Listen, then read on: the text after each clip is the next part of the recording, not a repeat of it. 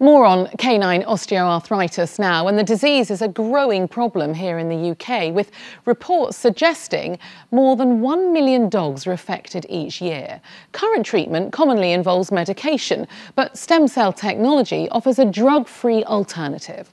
Shiulie Ghosh went to VetCell Therapeutics in Hong Kong to see clinical trials their vets hope could offer a more effective treatment for dogs with the condition.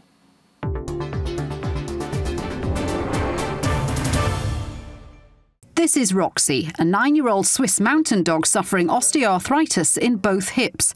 She finds it hard to walk and she's often in pain. All right, Roxy. Come on, that's okay, let's go.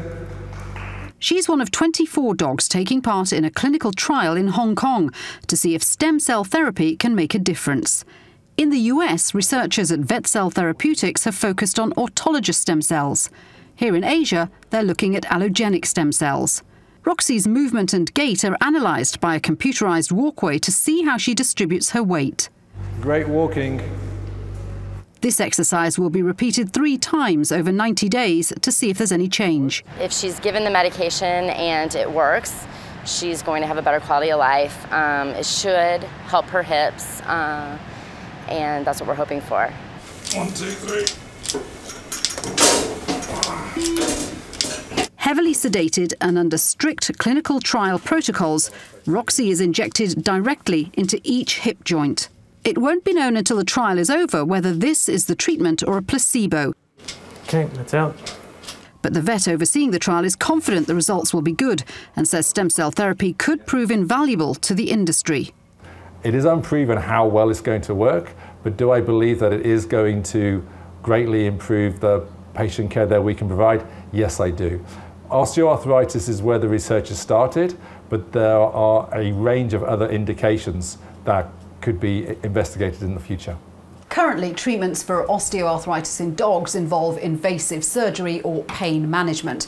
But with stem cell therapy, the lost cartilage in their joints could actually be replaced. VetCell Therapeutics Asia is one of the first companies in the world to conduct this kind of research into regenerative medicine, designed specially for pets.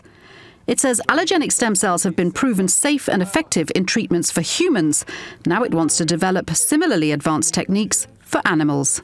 Now, with the injection, what we hope is, number 1, cut down on all the inflammation so that the pain is less.